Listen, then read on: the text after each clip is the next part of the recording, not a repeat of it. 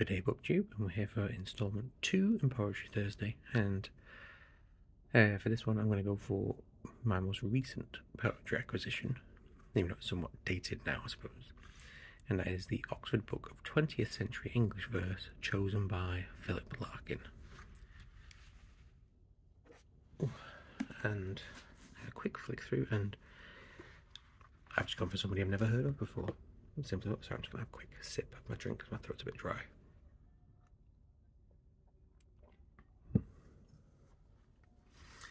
And this comes from page 165 in this edition, but it is part, or poem 170,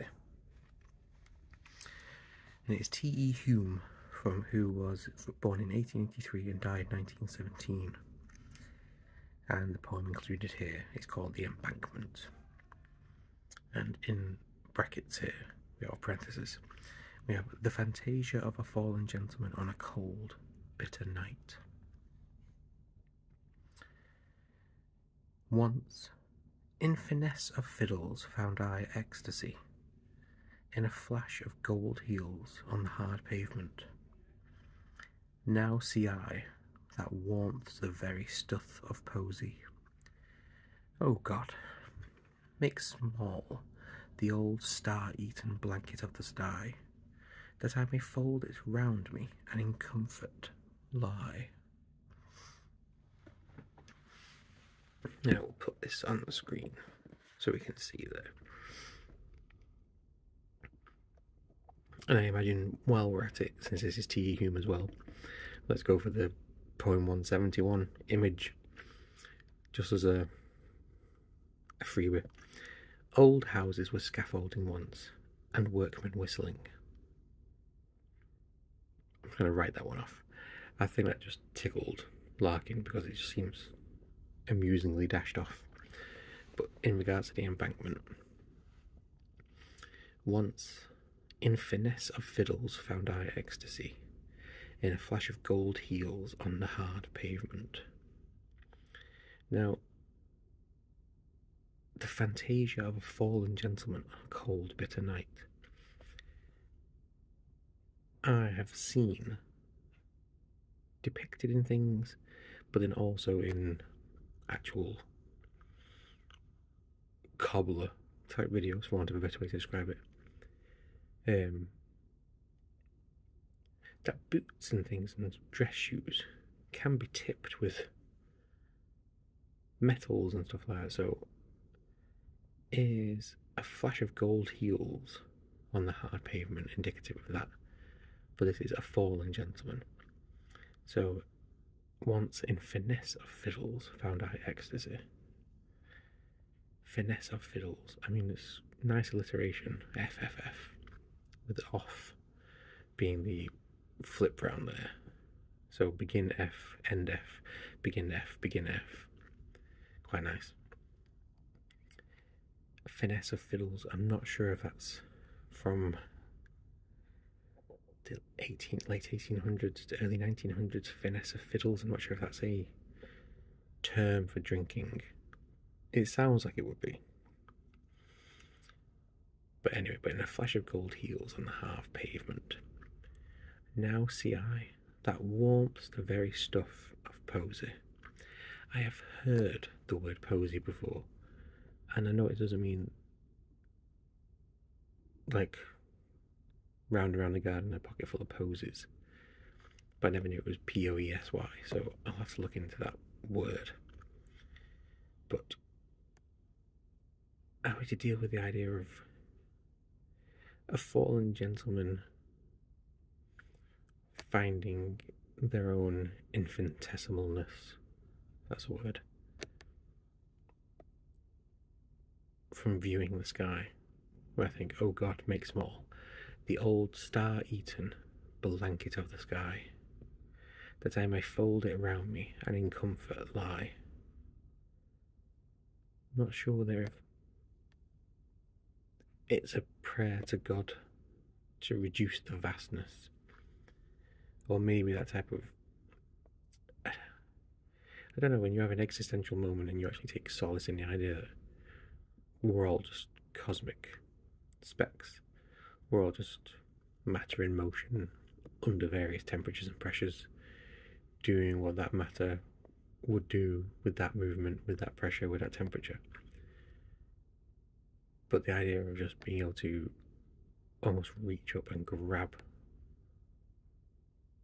star-eaten blanket, it's nice. That now I think about it, that's nice. That the idea would be a black blanket, completely black, and actually the stars are holes in the blanket. Like, it's so cold you'd wrap yourself up in night time, but there are still holes in it from the stars. I actually do think that's quite nice. But yeah, I've never heard of T.E. Hulme before. In fact, while I'm here, it's just a bonus, because this is the first time I read it. I will also, so not only do we get the bonus poem image, that good old single line that didn't really do anything but was a bit whimsically amusing, I will also, because it is a page, is it a page and a half? Page and a half or less, there we go. I will also read the preface to this by Larkin. I have taken 20th century English verse to mean verse written in English by writers born in these islands or resident here for an appreciable time, who were alive during the 20th century and during it made or added to their reputations. At first I made further qualification as such writers must also have published at least one collection of poems under their own names by the end of 1965, but ultimately I relaxed this ruling in a few cases. These terms of reference mean that I have not included poems by American or Commonwealth writers, nor poems requiring a glossary for their full understanding. Nor have I included translations as distinct from poems based on other poems. No doubt in making up the collection I have unwittingly broken most of these self-imposed limitations at one time or another. But this is where I meant to draw the line. In textual matters I have tried to use the latest version that the author may be supposed to have approved, but in some instances I have accepted the text that came readiest to hand. The table of contents, at any rate, supplies my sources.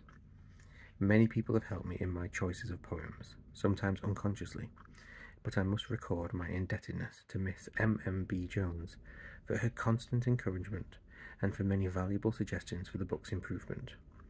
I am grateful too to Mr. Anthony Thwaite, who unselfishly allowed me to draw on his superior knowledge of present-day literature.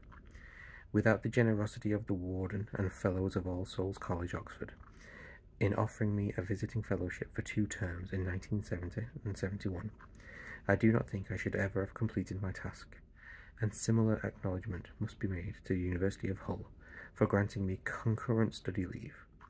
My work in Oxford, finally, was immeasurably facilitated by the kind help of Bodley's librarian and his staff, and in particular that of Mr. I.G. Phillip, keeper of printed books. In making my selection, I have striven to hold a balance between all the different considerations that press on anyone undertaking a book of this kind. At first I thought I would let the century choose the poets while I chose the poems, but outside 2 or 3 dozen names this did not really work. In the end I found that my material fell into 3 groups. Poems representing aspects of the talents of poets, judged either by their age or by myself to be worthy of inclusion. Poems judged to me to be worthy of inclusion without reference to their authors. Sorry, I missed my page there.